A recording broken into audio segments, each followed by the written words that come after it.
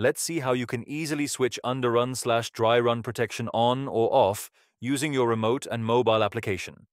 Part 1. Turning on protection. Using remote. First, ensure your motor is off. You'll notice a red light on the Varun device. Now, press the green and blue buttons together on your remote. You'll see a pink light blinking.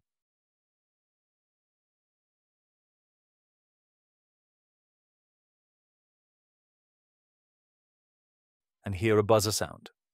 Once you hear it, release the buttons. The device will now show a green light blinking for 50 seconds,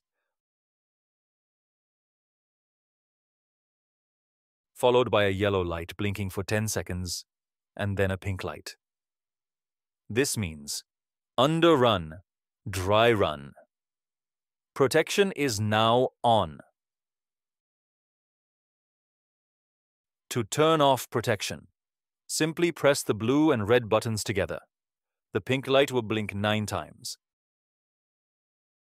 and a buzzer sound will follow. Release the buttons.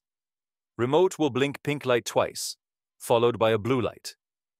This confirms that the protection is now off. Part 2. Using the Varun mobile app for S2 and S3 devices. Open the Varun app, go to Settings, and tap on Protection. A pop-up will appear showing 2 options, Manual Mode and Automation Mode. In Manual Mode, enter your motor's usual ampere rating, adding +2 ampere for extra safety. In Automatic Mode, the system will auto-detect and adjust the ampere settings on its own. And that's it. Your Underrun Dry Run protection is fully set up.